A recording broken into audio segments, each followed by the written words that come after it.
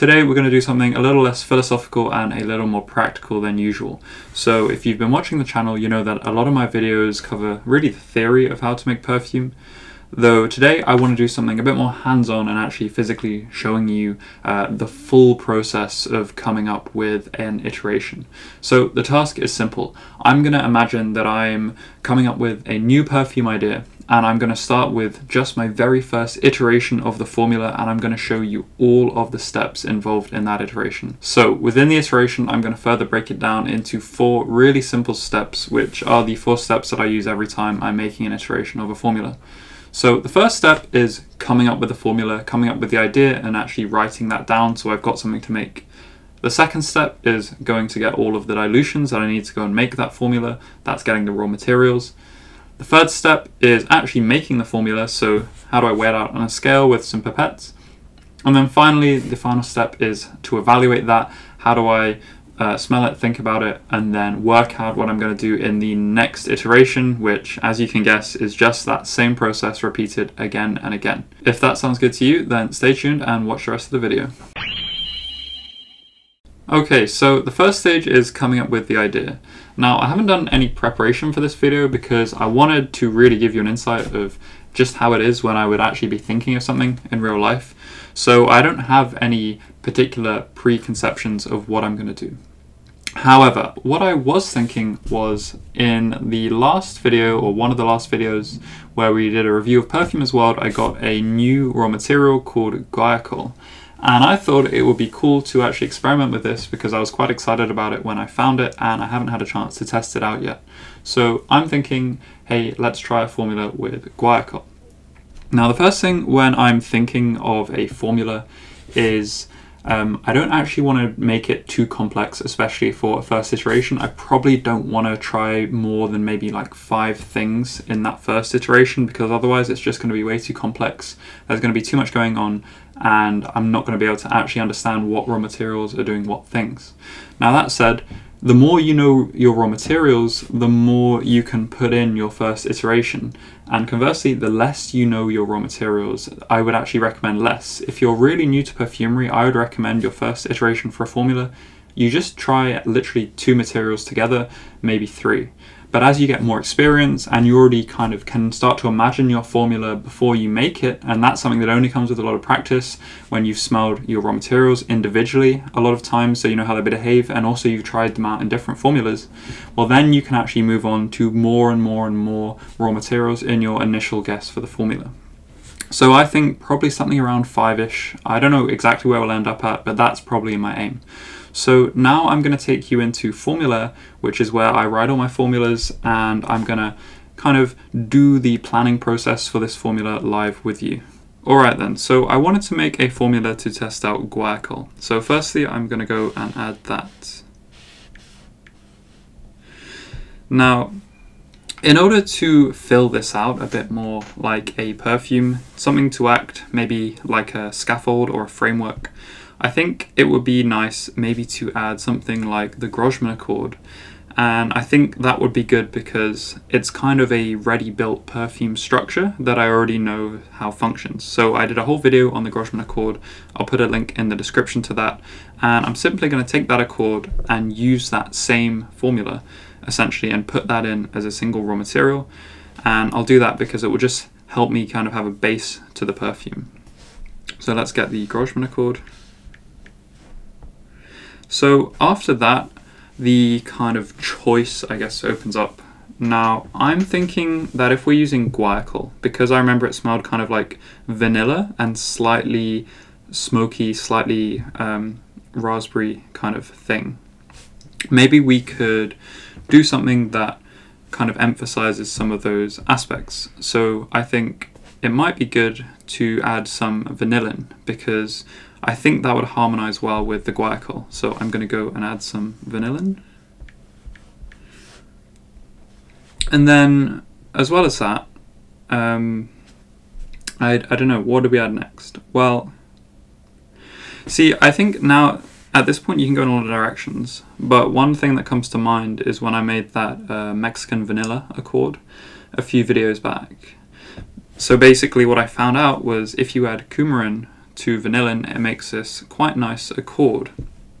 So I guess, and I can imagine the coumarin would go well as well with the guaiacol. So I feel like I could add in coumarin as well as another raw material. So I'm going to add in coumarin. And then now I've got this, I'm kind of thinking that I've got probably a lot of base notes in this formula already. And it's probably going to be quite heavy. So it's going to have, I'm guessing, kind of a slight sweet theme to it, and maybe a slight incense theme added by the guaiacol. So I'm thinking maybe add some kind of heart note or top note, that kind of thing. So another thing is about this guaiacol. I actually had someone message me and said that they recommend eugenol go with the guaiacol, which is something that normally smells a bit like cloves. So I thought maybe I could try adding that in as well. So I'll add in some eugenol. And then, since I've got now essentially a sweet and spicy kind of formula, I feel like something like a rose would naturally go quite well with this. So I've got this rose base which I use all the time, which is called Rose Jivco 217. Though recently I got a different rose base called Rose Essence something, and I haven't used it yet. So I actually think it might be a cool opportunity to go and experiment with that. So if I go on to add that, it is here. So I can add some of that rose essence. And then, so we've already got 6 things, which is quite a lot. I mean, already I think it's getting quite complicated, but I also do want to add in a top note still. And I want to keep with this kind of theme, this kind of, I don't know, it's kind of a pink theme, you could say almost. Now we've got the rose and the guaiacol, it had that maybe raspberry cherry aspect.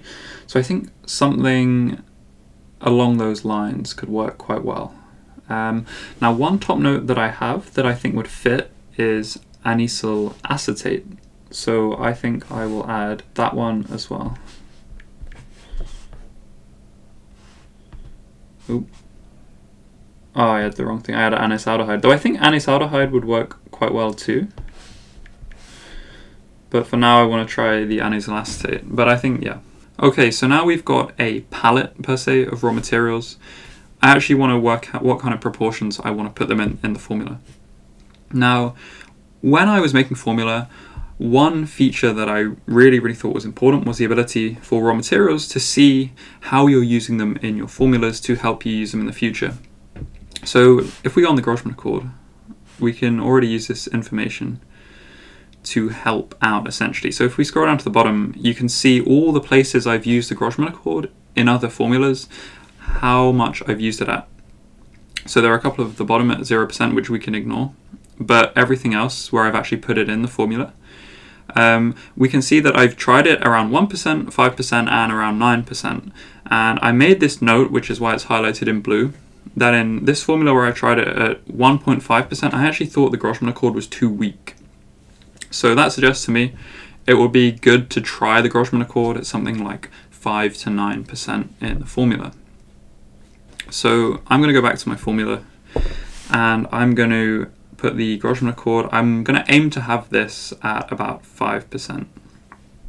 So now at the moment we have everything in 100% dilution, and because all of my things are pre-diluted down to 10% or less, or 1% for example, I firstly want to change all the dilutions to 10%, so I'm quickly going to do that, which is hold it, dilutions and scaling, change it to 10%. So I'll change everything to 10%. So everything's at 10% now. I'm going to add in some perfumes alcohol, and the reason I'm doing that is because I'm going to start this formula by saying I want that Grossman Accord to be 5%, because that's going to be the core of the formula. And maybe we're going to aim for like 1 gram or something, so let's just say, I don't know, 0.5 grams of Grossman Accord. And if I add in 0.5 grams of perfume as alcohol, then that's going to put the Grossman Accord at 5%. And what I'm going to do now from here is work out how much of everything else I want to add in, so by increasing the grams. And when I put in 1 gram of something else, I remove that gram from the amount of perfume as alcohol, and by doing that, the gros monochord will stay at 5%, and I can end up building the rest of the formula around it. So hopefully it'll become clear in practice when I start actually doing it. So the gros monochord is at 5%. Now let's think next. So next, the vanillin, because I already know that often vanillin, I use it around 0.2%, I think. So if we were to try a very small amount of vanillin, 0.05, let's say, that might be around the right level, and I want to push the vanilla on this. So for now, I could put it down to 0.033 grams. Oops, I clicked on something. Let's put it down to 0.033 grams. And as long as I take 0.033 grams off of the perfume as alcohol, then I'll remain at that constant target of 1 gram. So 0.5 minus 0.33 is 0.446 something. 0.467, I think. Yeah. So you can see what I've done. What I've done here is, and the reason actually first that I've added 0.033 grams of vanillin is that usually when I dilute things down to 10%, usually one drop is about 0.016 grams. So I can't really weigh out anything less than a whole number multiplier of 0.16. So in this case, 0.033 grams will be around 2 drops, which I can measure out pretty reliably. So now that I've added 0.033 grams of that, I want to take that off of the perfume as alcohol, or you can see that I've done, because that maintains my whole formula at 1 gram, and that allows me to keep the gros monochord at 5%, and it allows me now to have this vanillin at 0.33%. And you can see that if we repeat this process by shifting the mass of perfume as alcohol into something else, then we keep the percentages that we have. And in my personal opinion, in perfumery, the easiest way to work, or the best way to work, I think, just for me, is like if you maintain your absolute percentages. So that's the percentage displayed here. So not the relative percentage, which is this one. So if you're considering, for example, just the gros monochord and the vanillin, and you ignore the alcohol, then you can see that that vanillin is like 6% and the gros monochord is like 94%. But I'm not interested in that right now. I'm interested in the absolute percent, which is the actual concentration of that thing in the total mixture, including all the alcohol. And the reason that I like to use that is because that is similar to when you actually smell the dilution. So if you made a dilution of the gros monochord at 5%, that should behave in exactly the same way now as it's behaving in this perfume. So now I've done the vanillin, I next want to do the coumarin, and because that was this Mexican vanilla accord, I firstly want to go and actually check that accord so I can remember. So I want to remember essentially the ratio that I found. So I found less coumarin than vanillin, so that's fine. If we go back to this formula that we're making, so if we've got, we can't weigh out any less than 0.015 of coumarin. So if I want to keep that proportion, I'll essentially have to actually shift the coumarin down to 1%. So I'll change that from 10% down to 1%, and then I'll add in some kind of amount, let's say 0.1 grams for now. And again, we want to take that off of the perfume as alcohol, so it's now going to be 0.367. So now what we've done here essentially is we've added that coumarin in roughly that 1:3 ratio to the vanillin. So you can see that 0.33% of vanillin is just over 3 times that 0.10% of coumarin, and that's the same ratio as my Mexican vanilla accord. So that's why I've done it like this. Of course, it's the first iteration. later on if we feel, oh, it needs more coumarin, then we can go and do that. So this is an example of how I change down the dilution when I want to weigh out less of something than I can actually physically weigh out. So by lowering the dilution, I can add more grams of it to reach the same percent, essentially. Okay, so these are the easy bits because I know roughly how to do them. The other things, I'm not quite so sure how to dose them.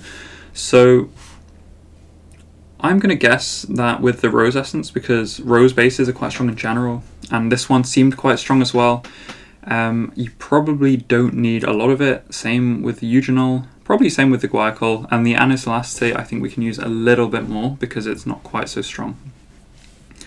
So if we do, let me think.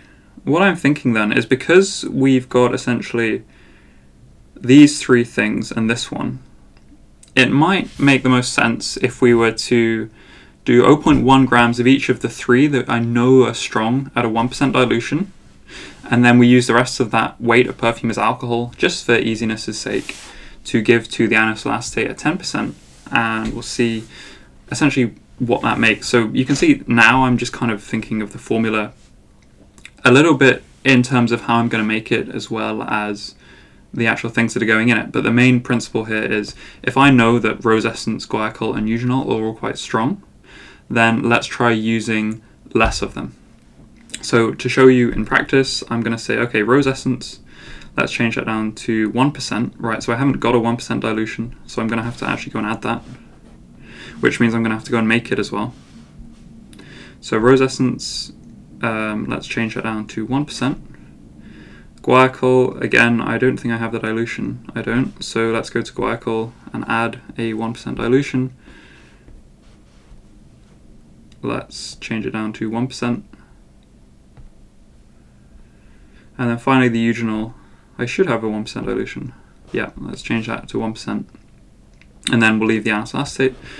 And then we'll go to this rose essence and add 0.1 grams here. Into the guaiacol, 0.1 grams here, into the eugenol, 0.1 grams here, and to the anisole acetate we'll add 0.67. And then we can delete this perfume as alcohol entry because we don't need it anymore. And as you can see, so I've done some of this maths in my head, but essentially I've worked it out such that we maintain this 1 gram of formula. And what I've also done here is I've made sure that the rose essence, the guaiacol and the eugenol are also at this low percent of 0.1% in the final formula. So again, this is quite useful because if you have a dilution that you've made of 0.1%, then you can already get an idea for exactly how strong these raw materials should be before you've even made the perfume. And then because I know that anisole acetate is a bit stronger, I've used a higher percentage. So even though there's less weight of it because I'm using a higher dilution, you can see that in the percent, which is the actual only thing that matters at the end, it's more. And then we've done this whole thing at about 6.4%. So this is really weak for a perfume. If we made this and we decided, oh, it smells really good as it is, we could try rewriting this formula in terms of higher dilutions in order to bring up that 6.4% to something a bit higher. We could essentially go and scale it. Another option is to use this as the basis of our formula and then keep adding new things, but start adding them on top of what we've already got in terms of the percent, so that 6.4 can slowly creep up over time as we add things. Essentially, you can do it whatever way you want. So now I've got my trial formula all worked out. I actually need to go and do the next step, which is to find my dilutions. Okay, so here are some of my pre-dilutions that I've made. Now I've alphabetically ordered these so it's a bit easier to find. So firstly we want to find that anisole acetate. So we're going to start in the top left, and it is actually this one. So I've got that at 10%, we need that. Put that up here. Then we've got the coumarin next at 1%, which I think you can see. That's one we need. Then we have guaiacol at 10%. So this one I don't actually have yet at 1%, so I'm going to need to make this dilution up, and I'll use the 10% dilution to make that. So I'll put that up here. Next, we've got the same story for that rose base, the rose essence. So this one, should be somewhere over here. Yeah, there we go, rose essence. So we're going to take that. And then finally we've got some vanillin over here. And that's these 5. The rest of them I actually don't have in this section. I've got them in a box somewhere else, so I'm going to quickly go and grab those, and then we'll get into actually making the missing dilutions for the rose essence and for the guaiacol. Okay, so I've gone and found the eugenol at 1% and the Grosjean Accord at 10%, which were the 2 things we were missing in the formula. So next, what I'm going to go and do is create the 1% dilution of the guaiacol and the rose essence, which we were missing before. What I've done is I've got these labels which I've already made beforehand, and I'm simply going to go and put those on the new bottle as the first step. So I'm now using these Winchester bottles, and I really like those because I could actually get these caps for them, which are polycone caps, which are good at keeping your raw materials safely locked away inside the bottle. Some of the caps you use, some of the vapors can actually get through them and start dissolving into the plastic, and it also helps keep your environment or your workspace quite scent-free by keeping a really good seal between the raw materials and the outside environment. The downside of these Winchester bottles is that they are a little bit expensive compared to other options. So it's completely up to you, of course, which bottles you buy, but I thought I'd let you know this is something I'm moving towards these days. So what I'll do is I'll take the bottle, get the label, and simply put it on. Nothing too surprising here.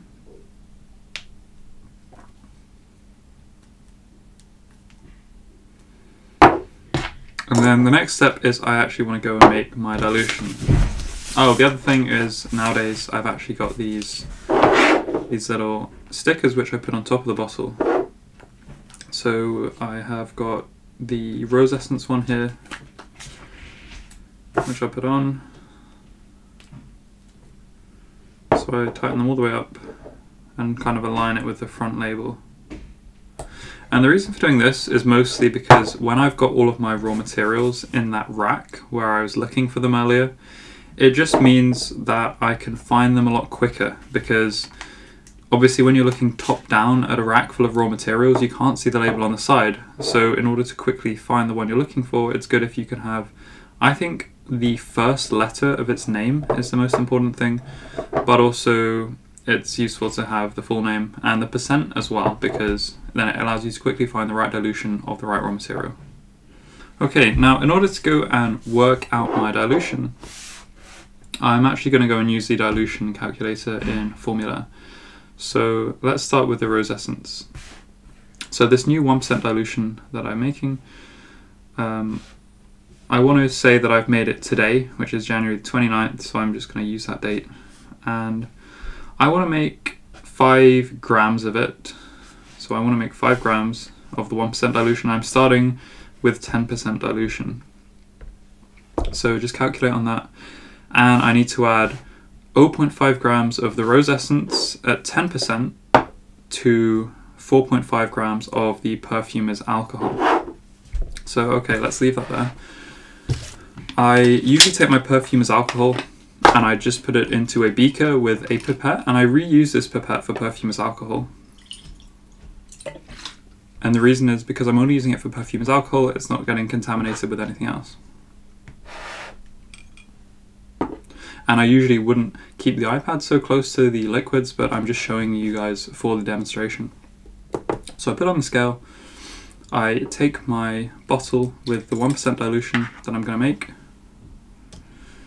and I tear the bottle, or I tear the weight. So what this does is set the scale to 0 on the weight of the bottle.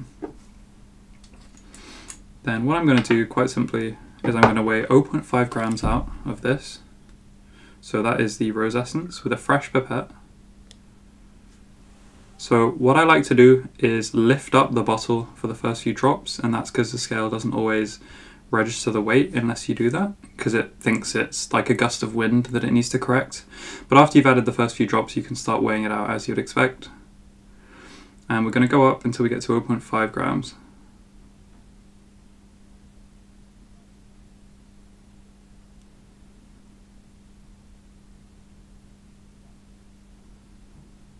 And that one is 0.93, so it's about a half drop more than it wants.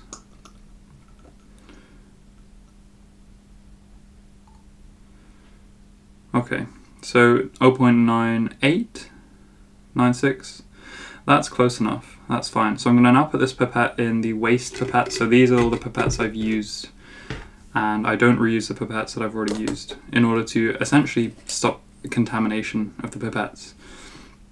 To be fair, I could have used that pipette again for just weighing out the rose essence in this exercise. But yeah, anyway, so now I've got this, I need to add another 4.5 grams. So I can either keep going up to 5 grams or I can just add that 4.5 grams that it said in Formulair. So let's start. And this time I know that it's going to be quite a few pipettefuls. So I can add a whole pipettefull to begin with. And these are 1 ml pipettes, so each pipette should be just over 1 milliliter if I do the full thing.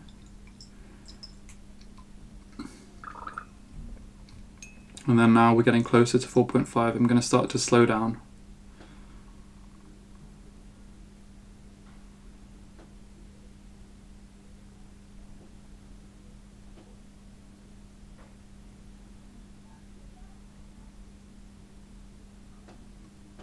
Okay, and there we go.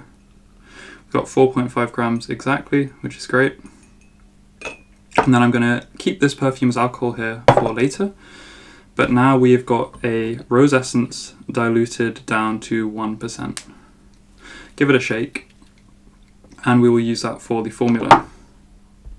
So next I'm going to go to guaiacol, and I'm going to repeat. And for the guaiacol one, I'm going to go and do exactly the same thing. I'm not going to show you this one because it's exactly the same process as I did for the rose essence. So if you want to know how to do it for the guaiacol, you can just follow that last step for the rose essence and pretend that it's guaiacol. Right, so now we've gone and made the pre-dilutions. We actually want to go and make the formula itself. So firstly, the most important thing to do is to label the bottle. So I think we called this perfume Untitled 3 because that's what it was called, so I'm just going to label it at that. But of course, if I was doing this a bit more seriously, I would have thought up a name for it in advance. So I'm going to take that label and put it on the bottle we're going to use, and this is the bottle we're going to use to weigh out our formula. Now the next step is to do the raw materials. So in Formulair, we've already got our formula written out for us, and at the moment it's arranged in alphabetical order, which I think is fine. So I'm going to arrange these raw materials in alphabetical order as well, so they're in order when we go to make the formula. So we've got anisole acetate first, 10%, coumarin 1%, eugenol at 1%, guaiacol at 1%, rose essence at 1%, and then we've got the Gros accord at 10%, and finally vanillin at 10%. So now we can go and actually start weighing out the formula. So I'm going to take the anisole acetate. Now I know from experience that something pre-diluted in alcohol at 10%, 0.67 grams, should be about 4 drops. So let's put that to the test. Let's weigh out 3 drops here to begin with and see what it weighs as. See, it weighs as 0.48. If I add 1 more drop, it weighs to 0.67 exactly. So this is another power of the pre-dilutions.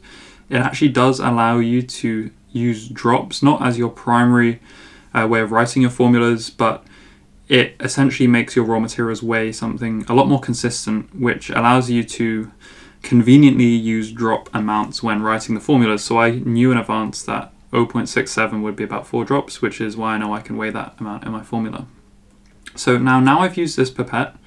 If I was going to go and iterate upon this formula, say tomorrow or later on today, one thing that I like to do is actually take a scent strip holder and hold the pipette like this in a crocodile clip and leave it behind the raw material.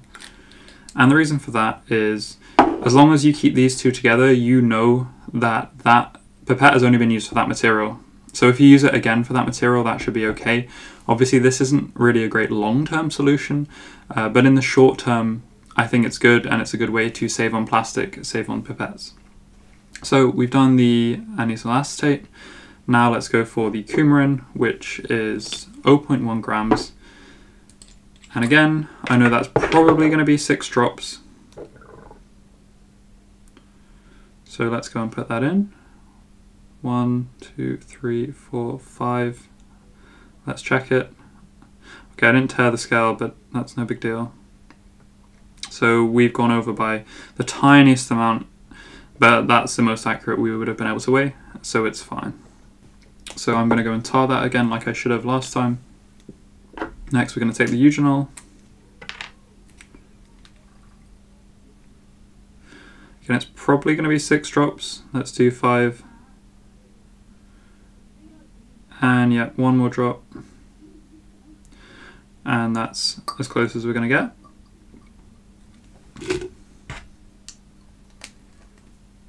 Next for the guaiacol.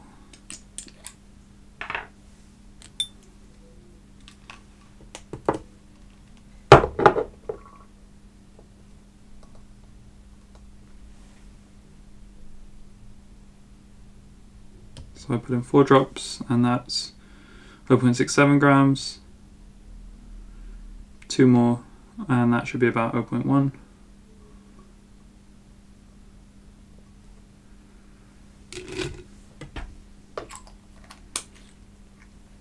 Next for the rose essence.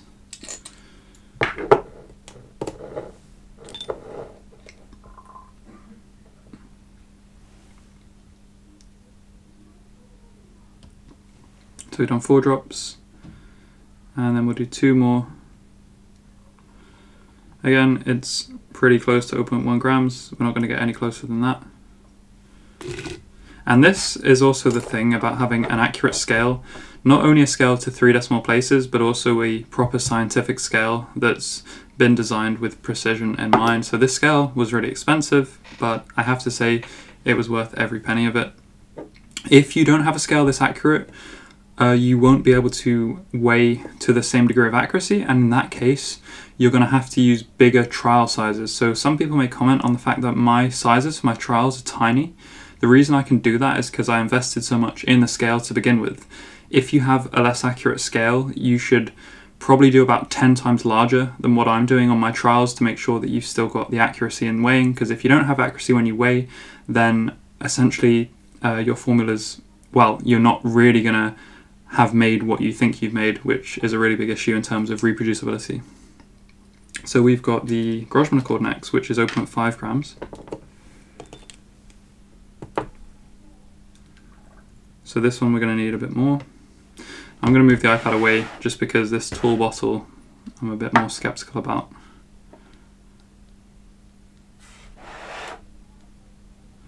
Okay, so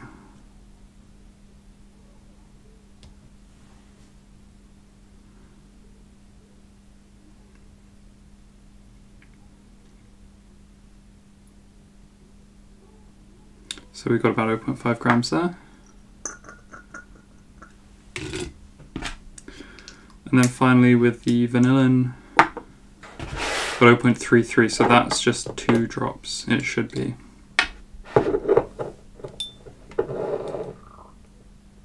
So we can try that, 2 drops, and check it.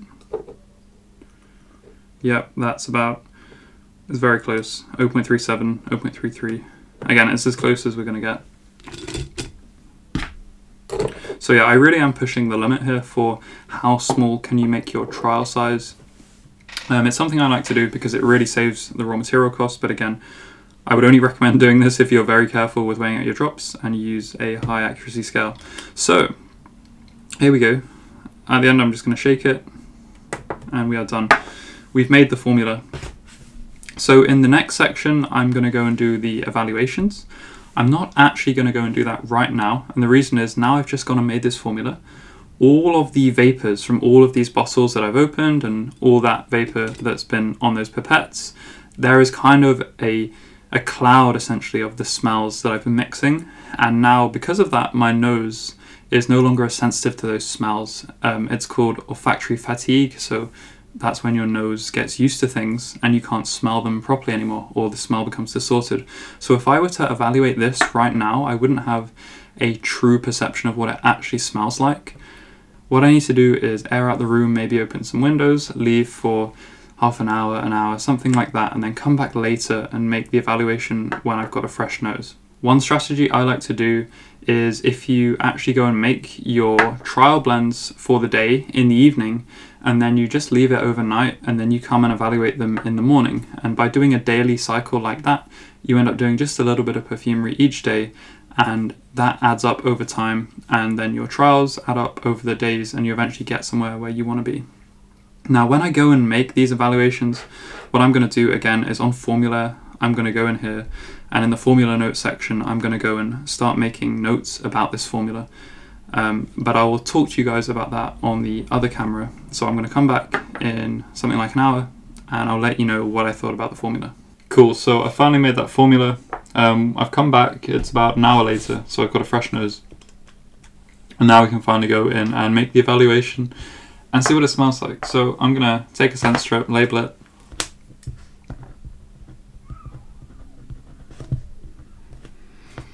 And then I'm going to take this, I'm going to dip it in, and I'm going to find one of the scent strip holders.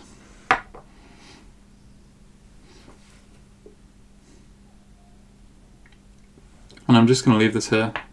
So first thing I'm going to do is notice, can I smell anything that's diffusive? And interestingly, I already feel like I notice a kind of slight coumarin element, which is quite interesting because I thought that was so weak. But let's actually go now and smell like the full thing and see what it's like.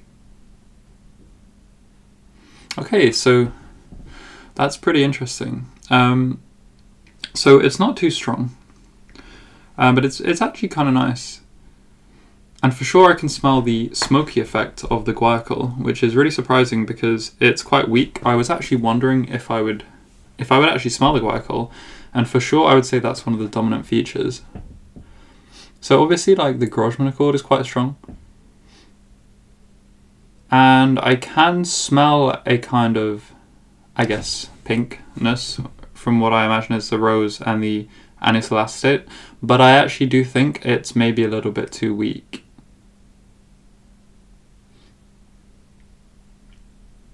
And there's something about this which is maybe a little bit soapy as well. And I'm not 100% sure what could be causing that. It could be that rose base that I'm using. But overall, I think the formula is decent. It's definitely not something that would be great as a final perfume, but it's an interesting exploration as a first trial. And the other thing is, I'll need to come back to this. So maybe after a day, tomorrow, after a few days, and see what it's like, because especially given that there are a lot of base notes in here, things like the vanillin and the coumarin and the Grosjean accord, obviously I'm not really going to have a good idea of how these things are functioning properly until after a day or so, that kind of time period. But I do think, yeah, there's quite a clean smellingness to the perfume. It's actually fairly decently balanced, honestly. I think the levels we chose for the trials were pretty decent. And I actually think maybe even that guaiacol is still a little bit too strong. It would have been nice if the vanilla element had come out a bit more. And again, I think a bit more fruitiness maybe from the anisole acetate would have been good. So if I was going to now go and take this formula and I wanted to continue developing it, given that there's already quite a lot going on here, one thing I could do is actually start taking ingredients out to work out what the effects of each individual ingredient is on this formula. If I wanted to go and build upon it from this, I think I would actually maybe try adding a little bit more anisole acetate, maybe then try an iteration without the rose base so I can gauge the effect that's having, because I think that's the biggest unknown I'm having about this formula. What is that rose essence really doing? and then maybe another one with a much greater amount of the rose essence, so I can really have the full spectrum of what happens if you overdose that versus if you remove it, because I think that's the one thing that I'm looking at and I'm not really sure about how it's functioning in the formula. Overall though, the formula's not bad. I think there's a little bit of a cherry aspect to it, which is mostly the anisole acetate, I guess with the vanillin, which is nice. And yeah, it smells a bit like a heliotropin kind of thing as well. And yeah, I actually think it's fairly reasonable. But really, yeah, the idea of this is not to be a finished perfume. I literally just wanted to show you guys what my thought process would be, and especially because sometimes when I make videos, I make a video where I do these trials and iterations, and it might seem a bit intimidating because, you know, I do all of these certain steps and you might be wondering, you know, how did he decide to do this or that next? And how come these steps are all kind of working out? I actually find most of the time in perfumery, most of your trials are more failures than they are successes. And for example, this trial, while there are some elements inside it which are good, overall, I don't think it's something that's fantastic. But the only way you can know is by making that blend and then having a think about it and thinking, maybe this is too strong, this is too weak, I should cut this out, or I could try adding something else.